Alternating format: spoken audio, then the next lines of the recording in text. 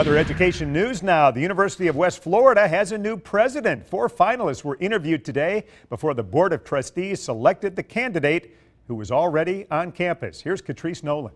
It was standing room only at the University of West Florida as decision of the next president was one that will affect the institution for at least the next 3 years. One by one, they came to the podium expressing their concerns for the next president, most of them in support of current university provost Dr.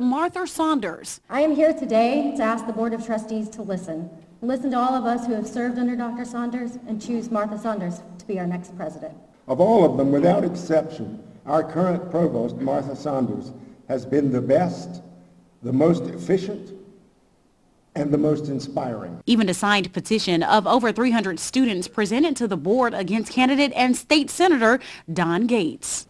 We would like to petition the Board of Trustees to discourage you from electing Don Gates as university president because we are goes against Gates.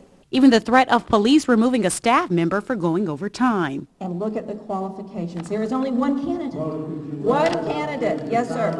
One candidate. I hope you will vote for Mr. Chair.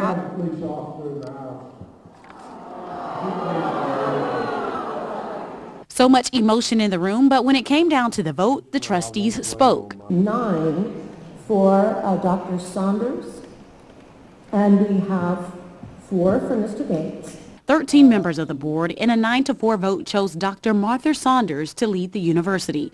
The 4 votes going to Senator Don Gates and no other votes to the remaining 2 candidates. Saunders says she is ready to take on the task, especially when it comes to the voice of students. It's important for the president to have a student advisory group.